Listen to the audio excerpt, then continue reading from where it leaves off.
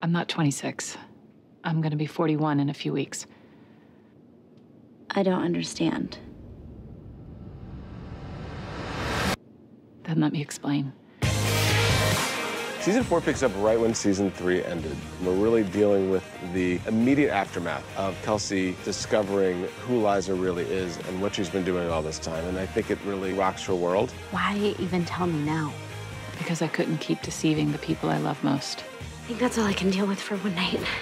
Kelsey and Liza are going to go through a tough time. You know, like any relationship that feels betrayed, there's going to be some healing and some arguments and some getting real with each other in a way that's we've never seen on the show before. We're millennials, and our brand is young and fun. So I'm gonna need you to be a little more on brand.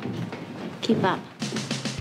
Kelsey and Josh are definitely finding solace in each other right now. They're the only two people that really understand what each one is going through. Who is she?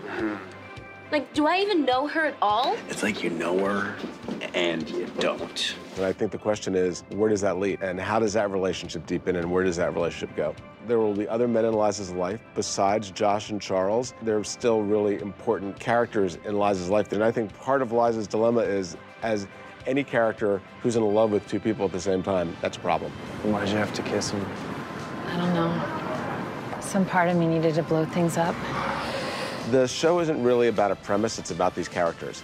And certainly it's about how Liza is making her way in the world with this lie, but the lie changes and her relationships with people change based on what they know about her. And the characters' relationships with each other are in constant change right now, especially in Season 4.